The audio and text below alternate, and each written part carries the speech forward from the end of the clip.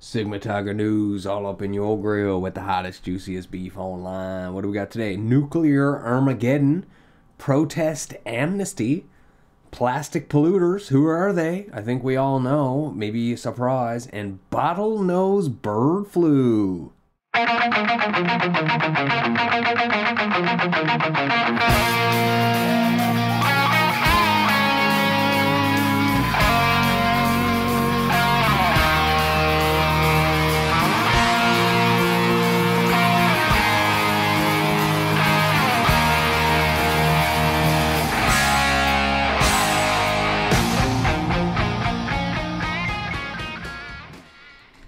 And you're here with the Big Sig Tig. Let's dive right in. What do we got? Kaboom! 72 minutes until the end of the world. A new book lays out the frighteningly fast path to nuclear Armageddon. It's an image of a nuclear explosion somewhere out in the ocean. You can see a bunch of frigates, some battleships. Alright, let's see what we have. Nuclear war would be bad. I think we can all agree on that. Everyone knows this. Most people would probably rather not think through the specifics. But Annie Jacobson, an author of 7 books on sensitive national security topics, wants you to know exactly how bad it would be. Her new book, Nuclear War, A Scenario, sketches out a global nuclear war with by-the-minute precision for all of the 72 minutes between the first missile launch and the end of the world. It's already a bestseller. It goes without saying that the scenario is fictional, but it is a journalistic work in that the scenario is constructed from dozens of interviews and documentation, some of it newly declassified as a factual grounding to describe what could happen. That's this in Jacobson's telling. A North Korean leader launches an intercontinental ballistic missile at the Pentagon. And then a submarine-launched ballistic missile at a nuclear reactor in California. For reasons beyond the scope of the book, except to illustrate what one mad king with nuclear weapons could do, a harried president has a mere 6 minutes to decide on a response, while also being evacuated from the White House and pressured by the military to launch America's own ICBMs at all 82 North Korean targets relevant to the nation's nuclear and military forces and leadership. These missiles must fly over Russia, whose leaders spot them, assume their country is under attack, their respective presidents can't get one another on the phone, and send a salvo back in the other direction, and so on until 72 minutes later. 3 nuclear-armed states have managed to kill billions of people, with the remainder left starving on a poisoned earth, where the sun no longer shines and food no longer grows. Yikes, sounds absolutely terrifying, so we need to immediately harness the ability to grow inside buildings. I mean, they're doing it. You just get the UV lights, the seeds, some hydroponics, and bingo bango. But what do you do about the scorched earth and contaminated everything else? Some scholars, particularly among those who favor large nuclear arsenals as the best deterrent to being attacked with such weapons ourselves, have criticized some of Jacobson's assumptions. The US wouldn't have to court Russian miscalculation by overflying Russia with ICBMs when it has submarine-launched ballistic missiles in the Pacific. Public sources indicate that the president's 6-minute response window is still about in line with what Ronald Reagan noted with dismay in his memoirs, but that assures he's boxed into a launch-on-warning policy, something Jacobson's source characterized as constraint to move before enemy missiles actually strike, but which government policy documents insist is merely an option and not a mandate. The president could also just decide, contra the deterrence touchstone of mutual assured destruction, not to nuke anybody at all in response. And, explain that one to the people. So there you have it, people. If Russia or Iran's got nuclear capabilities now, I believe, of course, North Korea is mentioned, China, India, I believe, also has nuclear capabilities. There's any number of reasons why something like this could pop off. I mean, there was a drone that flew into a base and they thought it was one of their own and it exploded. You know, so there's lots of different reasons why this could happen. It's unlikely to happen. It's like, you know, bringing a knife to a gunfight. The person with the gun's probably not as afraid. You know, 2 people have guns. Someone shoots, people are going to get killed. And that's like as easy as it is to realize that if you set off one of these things, it's going to be a chain reaction. And that's why 72 minutes. One shoots, another reacts, people freak out. You've seen how people freaked out just a few years ago. All right, let's continue. What do we have? California facing a bear invasion. Hibernation's over. Within the Los Padres National Forest, Mountain Club, California, has always been surrounded by wildlife. This one just doesn't even care that I'm here. But now it's turned into what some here are calling an invasion. Black bears now out of the woods and crawling onto patios, somehow opening car doors, Holy. even breaking into homes. Get. This one chased away by a non-lethal gun. How would you describe the bear? Yeah, so heads up, anyone in California, because this happens every single year. It's nothing new, but spring is here, so watch out. Russian troops have evacuated the first U.S. man-made M1 Abrams tanks from the front line near Avdiivka. Chief press officer of Russia's battle group Center Alexander Savchuk told Sputnik. According to him, soon everyone will be able to see the trophy at an exhibition of NATO equipment captured in the Special Military Operations Zone in Polkanya Hill, Moscow. Yeah, so basically, bunch of tanks were delivered to the front lines. Bunch of tanks delivered to the front lines in Ukraine and easily destroyed and dismantled. There's a whole bunch of hoopla about actually sending them over there and how it could escalate the war, and it looks like they did nothing. So says Russia. And yeah, all the migrants coming across might have something else to worry about. Not crossing the actual border, but crossing the water. Go ahead and have a look at this. Eagle Pass local resident Luis Del Torre came across an alligator while fishing this morning at the Rio Grande. Or Grande, sorry. Previous sightings of alligators have been confirmed by Border Patrol.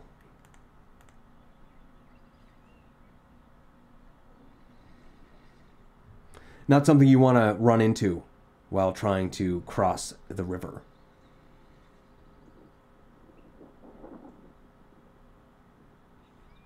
Just waiting. So heads up to any of the migrants there. You'll probably get a little text message on your UN-supplied phone alerting you to possible crocodiles, or gators, whatever that was. Anyway, student protesters seek amnesty to keep arrests, suspensions from trailing them. So what is amnesty? That's like forgiveness, right? Like, you know, okay, we see what you've done. We're going to accept you for what you've done. And what have they done? Let's have a look. Miriam Alwyn figured the worst was over after New York City police in riot gear arrested her and other protesters at the Columbia University campus, loaded them onto buses, and held them in custody for hours. But the next evening, the college junior received an email from the university. Alwyn and other students were being suspended after their arrests at the Gaza Solidarity Encampment, a tactic colleges across the country have deployed to calm growing campus protests against the Israel-Hamas war. The students' plight has become a central part of protests, with students and growing number of faculty demanding their amnesty.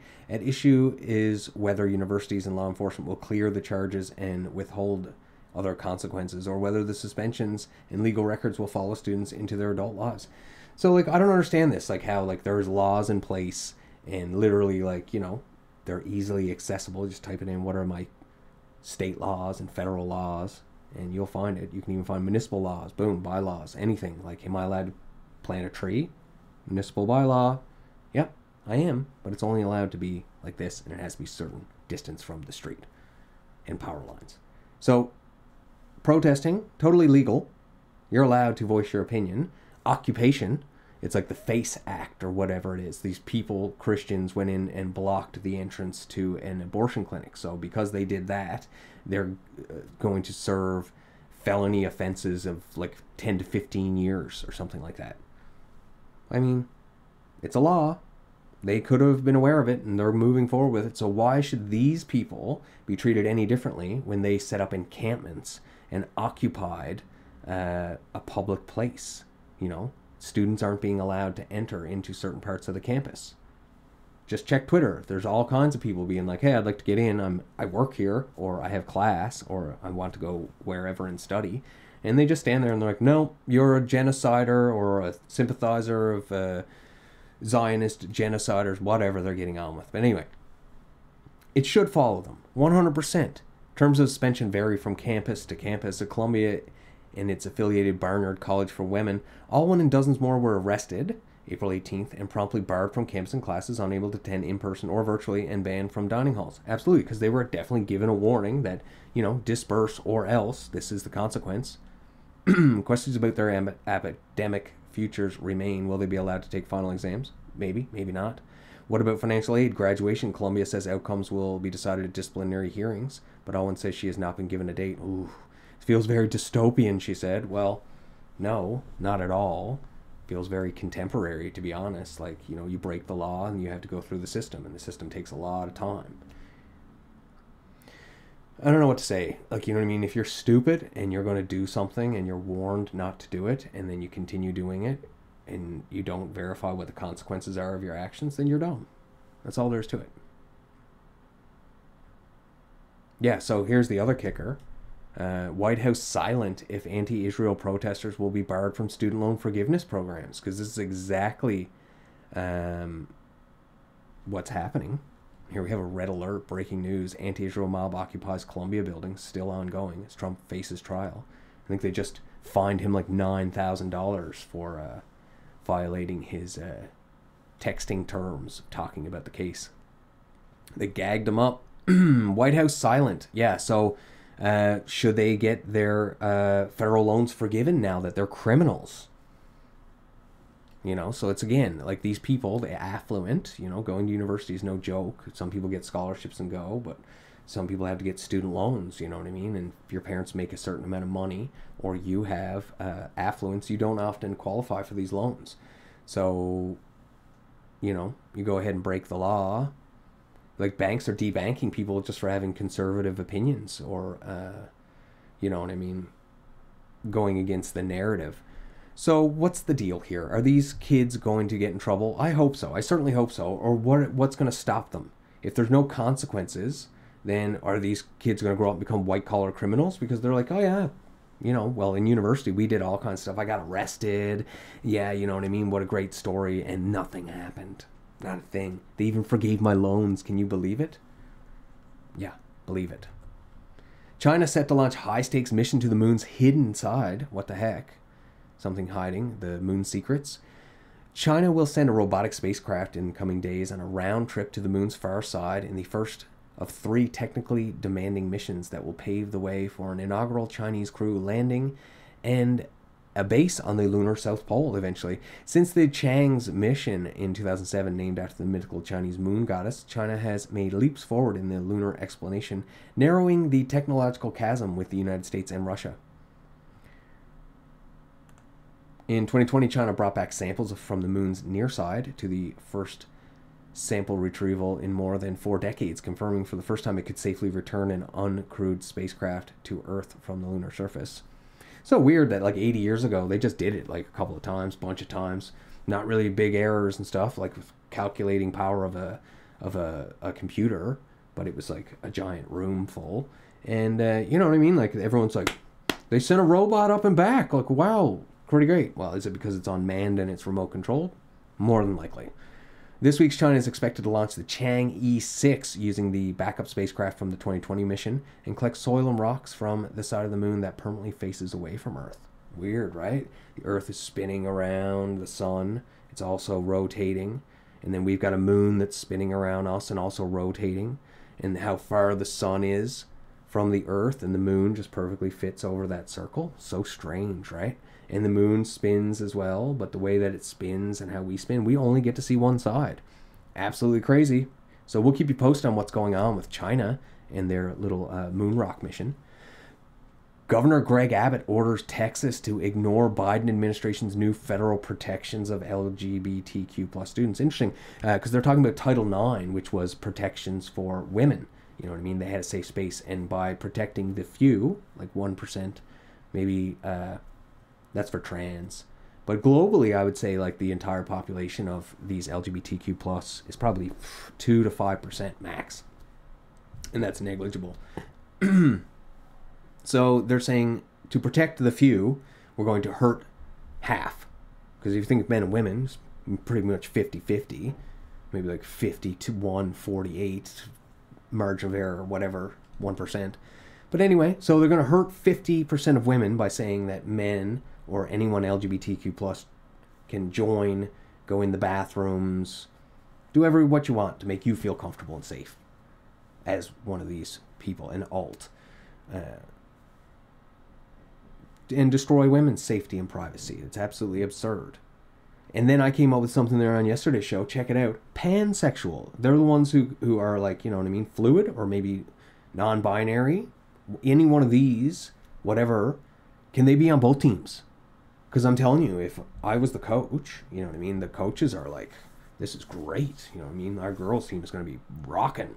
Hey, Eric, you know what I mean? Like, I love that long hair. Have you ever thought about playing for the girls team? You know, Erica, maybe, you know, there might be some of that stuff going on. I'm sure there is. But if you were able to play both sides, imagine you got a scholarship to college and you got a double scholarship. You get to play on both sides, and then the incentives now from the NCAA.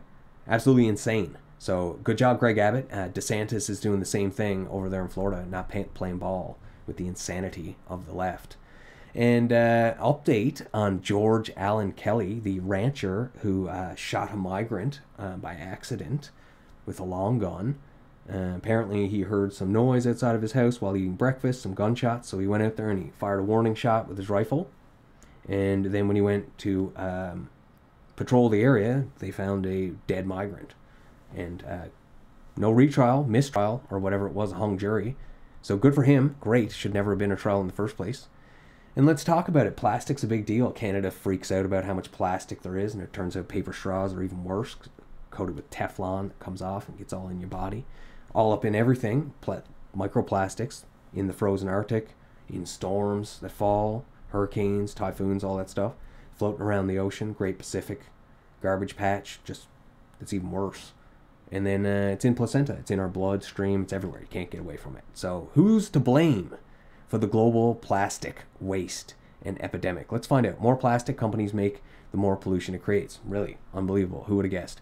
The seemingly obvious yet previously unproven point is the main takeaway from the first of its kind study published Wednesday in the journal Science Advances.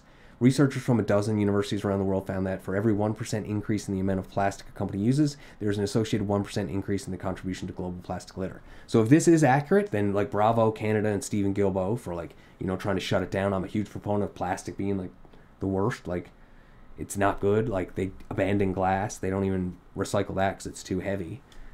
In other words, if Coca-Cola is producing 1/10 of the world's plastic, the researchers predicts that the beverage behemoth is responsible for about 1/10 of the identifiable plastic litter on beaches or in parks, rivers, and other ecosystems. I mean, you know, there it is. That's relational. That finding shook me up a lot. I was really distraught, said Wynne Cowger, a researcher at the Moore Institute for Plastic Pollution Research and the study's lead author. It suggests that companies' loudly proclaimed efforts to reduce their plastic footprint aren't doing much at all, and that more is needed to make them scale down the amount of plastic they produce. Absolutely. Just how about eliminate it? Say, if you're going to put something in a beverage, you know, like, what is the citric acid in a soda doing? Is it, you know, the soda's there sitting there on the thing for a year? Like, what's the shelf life of that stuff? It's definitely degrading. Like, if you look at the bottom of your plastic bottle, there's a little, looks like a recycling symbol, the 3 arrows in a triangle, and it'll have a number inside. You can go online and be like, what the heck is this? And it'll say, oh yeah, don't reuse this bottle. It degrades. Don't leave it in the sun. Wash it with soap, but don't wash it with this because it'll degrade. So, plastic's bad. We all know that. So, who is doing the polluting? Obviously, Coca-Cola is one. Half the litter that the volunteers collected couldn't be tied to a specific company either because they'd never had a logo or because its branding had faded or worn off. Among the rest, still a handful of companies, mostly in the food and beverage sector, turned up most often. Top 10 polluters were Coca-Cola, PepsiCo, Danone, Altria, the parent company of Philip Morris USA, Philip Morris International, which is a separate company that sells many of the same products. I believe Philip Morris is tobacco. More than 1 in 10 of the pieces came from Coca-Cola, a top polluter. There you go. So there you have it. It's just everywhere. It's all up in the gaff. If you can avoid it, try to. That's all I can say. But, you know, all kinds of cancers going on in the gut and collectoral area, intestinal, you know, ovary, that area for young people right now is just like blowing up. Apparently there's a cancer epidemic, calling it turbo cancer and stuff. Is it because of all the plastic? Has the quality gone down just over the years, over time, or maybe because of the supply chain and all that stuff during the pandemic, has the quality of plastic gone down? And that's probably what's all in our bodies and killing us. Maybe. Do your own research. I don't know. What else we got? Florida dolphin dies of mutated bird flu that is 18 times more resistant to drug treatment. All right, well, we had it go from bird to cow to human, and now bird to dolphin. Let's see what's happening here. This is absolutely terrifying. The bottlenose dolphin in Florida has become one of the latest mammals to die from bird flu, according to a new report. Scientists from the University of Florida found this particular bird flu victim after they were notified of a dolphin that appeared to be in distress, but a necropsy following its death revealed it contracted a highly deadly strain. So they were like, autopsied this thing, like ripped it open to find out what its organs said. Did it choke? Did it have a disease? Yeah, it had a virus. The team discovered the virus in the mammal's brain and lungs, which had mutated to become 18 times more resistant to current drug treatments. Look out. Farmed poultry and wild birds in the U.S. have been falling victim to highly pathogenic avian influenza viruses since the end of 2021, but recently has begun spilling over into cows and other mammals. Here's a map of the area they're monitoring. We've got Minnesota, Ohio, Kansas, Iowa, New Mexico, Texas. Other mammals to have been found since 2022 outbreak. I mean, they're labeling it. Here we go. Looks like we've got a fox, a lynx perhaps, or a bobcat, a skunk, raccoons. This looks like a coyote. So, they identified the inflammation in and around its brain and spinal cord. It tested negative for other infections that cause this kind of inflammation. They found bird flu antigen and RNA in its brains and lungs. Specifically, the dolphin was infected with a highly pathogenic avian influenza A, H5N1 virus, of HA-clad 2.3.4.4b. I mean, look out. They found some evidence the virus is in the lungs, but most of it was in the brain tissue that covers the brain and spinal cord. So what caused it? What happens when you have brain inflammation? You're going to get all kinds of woozy. It's not exactly common for bird flu to kill seals and sea lions. It's not considered rare. For cetaceans, the group including dolphins and whales, however, bird flu is rare. All right, people, so watch out, especially if you're down in the tropics swimming with these guys on vacation. Perhaps that's what happened. Maybe a farmer from Idaho or whatever was on vacation down in Cuba, and he went on that little catamaran and hopped in with the dolphin. Excuse me there, Flipper. And boom, there you have it. Who knows? Shortly before the Florida dolphin died, there had been a bird die-off in the area that experts linked to HPAI. However, genetic testing showed that the flu-causing local bird outbreaks did not share the exact genetics with one that killed the dolphin. Genetic testing determined that the virus had not undergone any mutations that would make it more likely to spread to and infect other mammals. They did find, however, that the dolphin's particular H5N1 strain had genetic changes that made it 18 times more resistant to one of the antiviral drugs used to treat bird flu. So alarm, ring the alarm, because the alarmism is real and palpable on that story. 4 teenagers, including high school football star age 14 to 16, are killed in a horror crash after cop cruiser used PIT to stop them speeding at 111 miles per hour. As horrifying photos showed their mangled wreckage. Okay, so let's get a quick little glimpse of what they have to say about this. The 4 teenagers were involved in a police chase. Officers used a maneuver. Basically, you just pull up and you bump them from the side, and it causes the car to lose control. And at those speeds, anything's possible. They were between the ages of 14 and 16 and went to Newberry High School in Bradford County, northeast of Gainesville. 2 teens in the car died at the scene. 2 others passed away shortly after in the hospital. One was a sophomore football. There's been a GoFundMe set up. Here's an image with his mother, it looks like. Very unfortunate. We do pray for the family members and the souls of these young individuals. There's a image of the wrangled mech literally wrapped around a pole. Horrific. So it was an SUV, of course, and that's probably why it flipped after the maneuver. Typically, they don't do stuff like this because it is so dangerous and others can be injured and hurt. So it'll be interesting to see why the police decided to go ahead with the pit maneuver. Precision immobilization technique. It's controversial maneuver requires police to hit the back of a moving car and spin it around, causing the car to stop while officers surround it. So certainly they would have been trained in this. But let's go ahead and just find out a little bit more about what happened here. 4 ski-masked teens, after stealing a car and getting into a high-speed chase with law enforcement who hit the car, wrapping it around a pole, as we just witnessed. According to the police, the car got up to 111 miles per hour. The car was so mangled that it took first responders a whopping 90 minutes to get the teens out. 2 teens died at the scene and the other 2 died in hospital. They were 14 to 16 years old and went to a local high school in Gainesville, Florida. One of the boys' brothers was shot and killed in a separate incident last month. We'll pray for his soul as well. And the teens were driving so fast that police cars couldn't even keep up with them, so they needed a Florida Highway Patrol trooper to take over. Okay, so they passed the buck there. The trooper made intentional contact with the Honda, causing it to decelerate. Honda Patrol said in a statement, the trooper used the break-in speed to perform the pit maneuver on the fleeing Honda to stop the threat. The Honda subsequently rolled over before making contact with the cement pole. 2 of the teens had ankle monitors on, and 3 had active warrants. So there's your reason for fleeing right there. The full total story in your news.